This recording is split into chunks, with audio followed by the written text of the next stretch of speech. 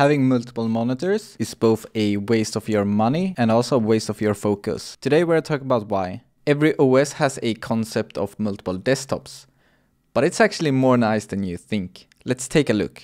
So this is my main desktop. As you can see, I just have my coding for my website here. If I want to move over to Figma, I can do that. If I want to go over to like personal browsing or other tools, I would move over here. And here is actually a tweet I made which actually sparked the interest of this video. I have another desktop as well, but that's more for work-related things. So if I would take them in order, we would have coding, we would have personal, I have work on another desktop, and then I have just generic other tools on my fourth one. In this case, it's Figma. So one of the most neat things of having multiple desktops is that you always focus on one thing. In this case, I focus on coding. In this case, I focus on Figma design. And in this case, I don't focus on anything. I don't know, spend time on Twitter, I think. I guess. I focus on coding. Now, the reason I mentioned that having multiple desktops takes your focus away is that probably for me and many others is that you code while also having some video on the side or doing something else on the side, which in general just takes my focus. I don't typically get into kind of a flow state of just coding, which I do a lot more frequently now. Another very valuable point is that you don't have to spend a ton of money on multiple displays. You can just have one display and that's that. So I'm going to just show you how you can set this up. I highly recommend to keybind every desktop that you would want to use and try to keep it in a more systematic ordering so you can just remember and just switch to whatever you're kind of thinking of. I don't have to think of just moving over to like browsing Twitter or any other like Google something or watch YouTube. I don't have to think about moving over to Figma Designs or my other tools that I remember having here, or like remember that I need to go back to desktop 1 for coding. That's all just automatic for me. I don't have to think about anything. So let's go into setting this up. This is for Mac. So let's head into settings.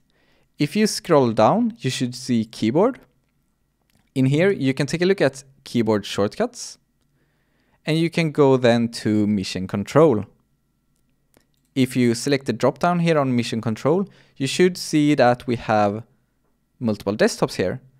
So one thing you might notice is that you might not have multiple desktops. In this case, you just have to create multiple desktops. I won't go through how you manage multiple desktops. You can find multiple videos of that. Once you have multiple desktop setups, which means once you have created 4 desktops, you would just bind them to whatever you want to bind them. Ignore my keybinds in general here. I'm using a very custom layout on my keyboard, so it's very hard to replicate this in general. Pick whatever keybind you want to. In this case, 1, 2, 3, and 4 is actually on my pinky, ring finger, long finger, and then, index finger. And I just switch between those 4. It's on my left hand. Pick this to whatever you want. And just try to use that for a week, and you will notice that you will kind of move a lot smoother around your desktop environment. Now, this works perfectly fine if you're using Linux and Mac. If you're using Windows, they actually have multiple desktops, but they don't allow you to keybind specific desktops. You can use keybind to like move between them, which is a real pain. I don't recommend that in general. The best workaround I found that to be would be to actually bind application per application in the status bar.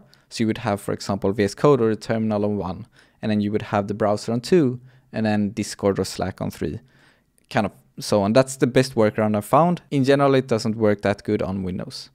And yeah, I hope you learned something. I hope you use multiple desktops instead of multiple monitors.